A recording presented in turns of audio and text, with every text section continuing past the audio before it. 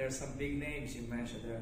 So to have Luka with his age in this elite club, I think it's a big honor for him also, and big honor for us as a Slovenia country to have such player.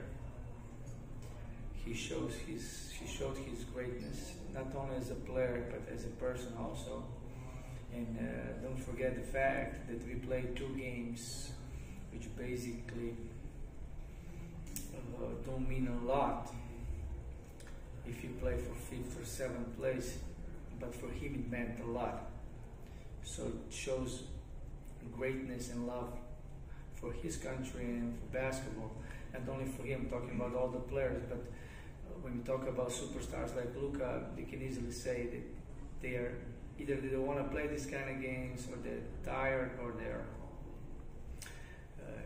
they have some small injuries, but he wanted to play, he wanted to win hard, and he was leading the team. That's a big thing. I mean, big thing for us as a team, to show young guys who are going to become national team players, how to play the way you show how you respect the jersey, what you have in front of the name in front of your jersey, Slovenian national team. So, I mean, what you said now, these big names, and having him here, I'm honored to be coach of this kind of team with Luka.